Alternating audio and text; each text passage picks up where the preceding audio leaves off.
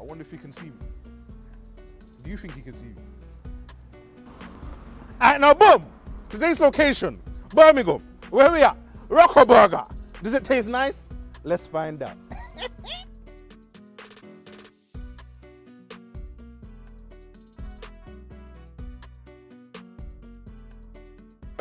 All I want to know is, does it taste nice? Rocka Burger. I can see you guys rocking and rolling. Shimon, you done this, I think. Let's go straight into menu choices and value for money. Because when we talk about menu choices, as you can see, they're expansive. Bigger than my head top, and I've got a big head top. Yeah, I mean, the options range from the crispy chicken, classic or spicy burger. I mean, you got the barbecue beef. I mean, you got the flaming hot Cheeto beef burger. You got the loaded fries. You got everything you could ever desire. Yeah, so the menu choices are very good, very expansive indeed. So we ordered the Funny Francis burger. Now this is a make your own burger which you can only get in store. So when you go there, ask for the Funny Francis burger. This consists of crispy chicken classic, 2 beef patties and a grilled chicken fillet, yeah? So all in all, the Funny Francis burger comes up to £10. And then we ordered loaded fries. This consists of the chicken, yeah? Loaded fries, sauce, all them good things there at £3.75. And then we ordered the strawberry Jabby Dodger milkshake at £3.75. And then for the dessert, we got the fried Oreos at £4.95. All in all, the accumulation and addition equals a grand total of £22.45 on the dot.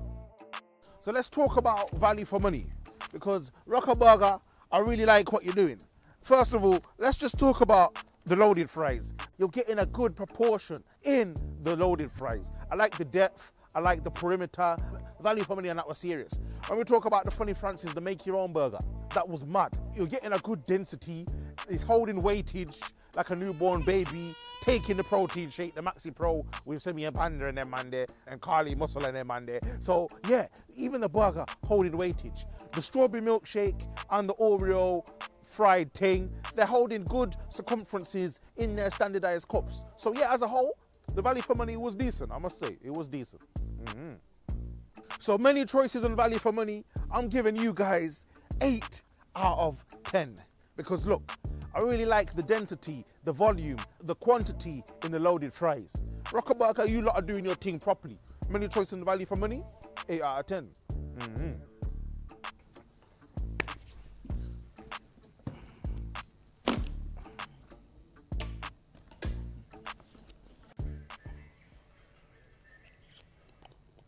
Before we eat, let's pray. In the book of Smash Patty Burgers, chapter 7, verse 8. God asked Funny Francis, does it taste nice? Funny Francis said, let's hit the belly and find out. Fucking son, it's dinner time.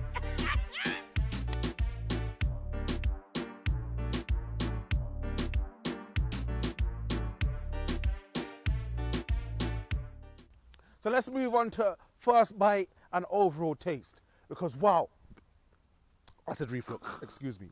Let's go into the make your own, that Funny Francis burger, because you're greeted by 2 patties. Acid reflux. Gaviscon, soon land, yeah? Now, these patties are maintaining pepper. They're maintaining all the seasonings that make them what they are in this world. When you first take the bite, you get that kind of meat texture from the actual meat itself. Why are you coming so close, man? You all right, my brother? Yeah, and then you get the pepper and the infusion of the salt that's on there. Pepper and salt makes a big difference. It's basic commodities, like a 4-4-2 formation, but when you're trying to win a Champions League final, it might help you out one day. It's a mad thing. But yeah, the patties were cooked exceptionally well, maintaining moisture. When we go on to the grilled chicken breast, cooked exceptionally well. You can really taste the enrichedness and sharpness from that peri-peri kind of sauce that boss man's painted onto the thing. Picasso out here in the ends. It's a mad thing, yeah? So another good addition to the burger. And then you got the crunchiness from the southern fried chicken breast. Now, I asked boss man if that's a KFC recipe because it's tasting similar. You lot need to let Colonel KFC out the attic or let him out the basement, because what you guys are replicating is a mad thing. The flavors on that were good. The bun as well maintained the good geophysical structure on the burger. And wow, very nice burger indeed.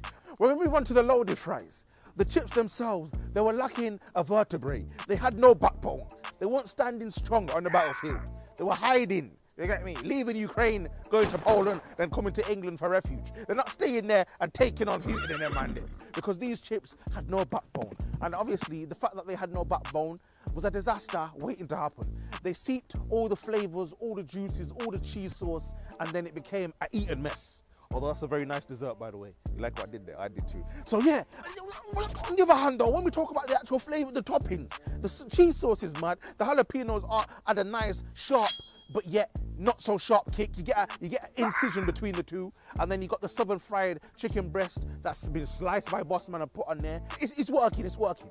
But yeah, the loaded box, it was decent. But cook your chips a bit longer, yeah? And when we move on to the desserts now, that Bossman came out with, the milkshake, that Jammy Dodger milkshake, that was very good, I must say. It's not as good as Food Lover MC. You'll see that episode. I'll put something there so you can see that episode so you know what I'm talking about. But still, Rocka Burger, your strawberry Jammy Dodger milkshake was still decent. The game changer, what really let them down and got man sent off in the 90th minute, yeah, like Diego Simeone, was the fact that this fried Oreo kind of thing was mad.